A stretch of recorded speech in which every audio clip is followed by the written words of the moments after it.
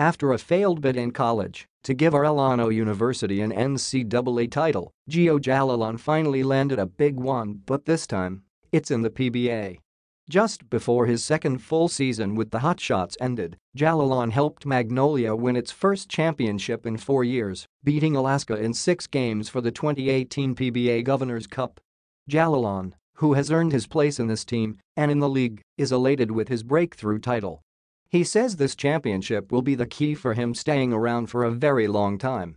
Tingin ko, ito na young magpapahaba ng career ko, Jalalon said on his first title.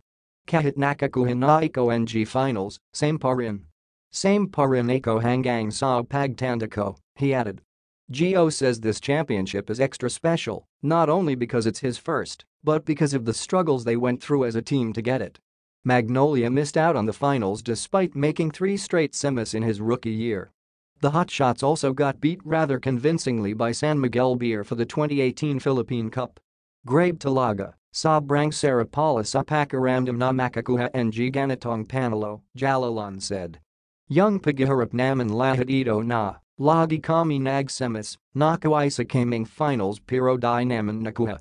Pero ngayon binigay ni God, para sa amin na talaga. Young hard work naman nagbunga na, he added. Now that he won his first title, Jio is motivated to keep working. But his motivations lie not just because he wants more titles, that's a given.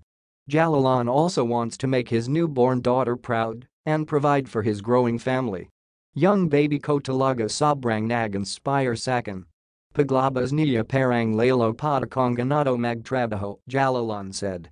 Para sa kanya, para hindi ko mapabayaan family ko. Thankful ako na dumating siya.